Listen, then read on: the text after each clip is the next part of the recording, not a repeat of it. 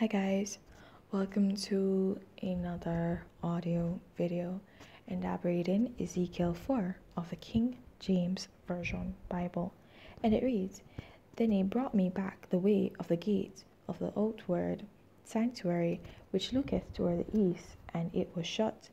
Then said the Lord unto me, This gate shall be shut, it shall not be opened, and no man shall enter in by it, because the Lord, the God of Israel, hath entered in by it, thereof it shall be shut. It is for the prince, he shall sit in it to eat bread before the Lord. He shall enter by the way of a porch of that gate, and shall go out by the way of the same. Then brought he me the way of the north gate before the house, and I looked, and behold, the glory of the Lord filled the house of the Lord, and I fell upon my face. And the Lord said unto me, Son of man, mark well, and behold with thine eyes, and hear with thine ears, all that I say unto thee concerning all the ordinances of the house of the Lord, and all the laws thereof. And mark well the entering in of the house, with every going forth of the sanctuary. And thou shalt say to the rebellious, even to the house of Israel, Thus saith the Lord God, O ye house of Israel, let it suffice you of all your abominations, in that ye have brought into my sanctuary strangers uncircumcised in heart and uncircumcised in flesh, to be in my sanctuary, to pollute it, even my house, when ye offer my bread, the fat and the blood, and they have broken my covenant because of all your abominations. And ye have not kept the charge of mine holy things, but ye have set keepers of my charge in my sanctuary for yourselves. Thus saith the Lord God, No stranger uncircumcised in heart, nor uncircumcised in flesh, shall enter into my sanctuary, of any stranger that is among the children of Israel. And the Levites that are gone away far from me, when Israel went astray, which went astray away from me after their idols, they shall even bear their iniquity, yet they shall be ministers in my sanctuary, having charge at the gates of the house, and ministering to the house. They shall slay the burnt offering and the sacrifice for the people, and they shall stand before them to minister unto them.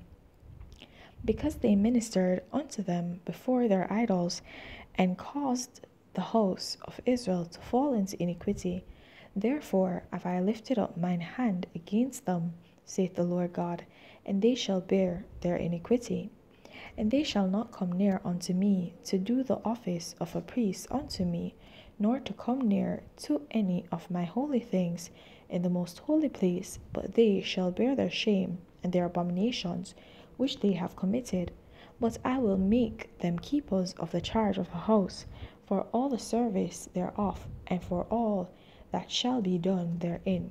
But the priests, the Levites, the sons of Zadok, that kept the charge of my sanctuary, when the children of Israel went astray from me, they shall come near to me to minister unto me, and they shall stand before me to offer unto me the fat and the blood, saith the Lord God.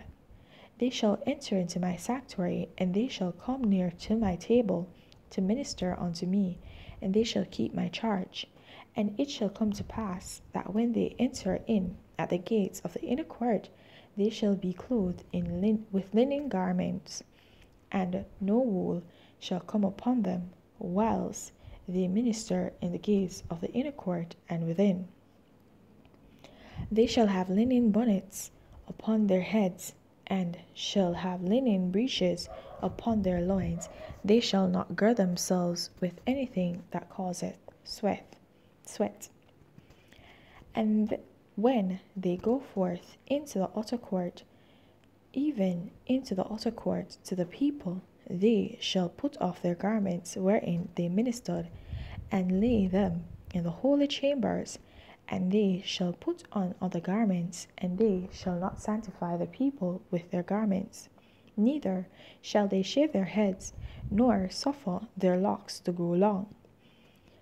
they shall only poll their heads.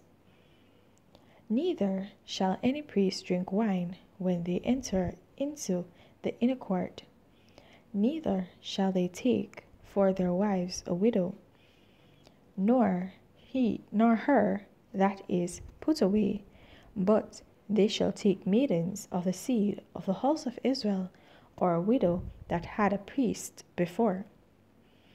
And they shall teach my people the difference between the holy and profane, and cause them to discern between the unclean and the clean. And in controversy they shall stand in judgment, and they shall judge it according to my judgment. And they shall keep my laws and my statutes in all mine assemblies, and they shall hallow my Sabbaths, and they shall come at no dead person to defile themselves, but for father or for mother or for son or for daughter, for brother or for sister that hath no husband, that hath had no husband, they may defile themselves. And after he is cleansed, they shall reckon unto him 7 days. And in the day that he goeth into the sanctuary unto the inner court to minister to in the sanctuary, he shall offer a sin offering, saith the Lord God. And it shall be unto them for an inheritance. I am their inheritance, and ye shall give them no possession in Israel.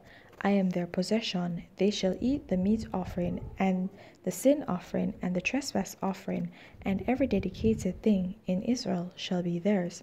And the first of all the firstfruits of all things, and every oblation of every sort of your oblations shall be the priest.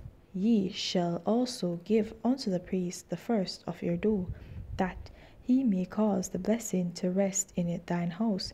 The priest shall not eat of anything that is dead of itself, or torn, whether it be fowl or beast. Alright, guys.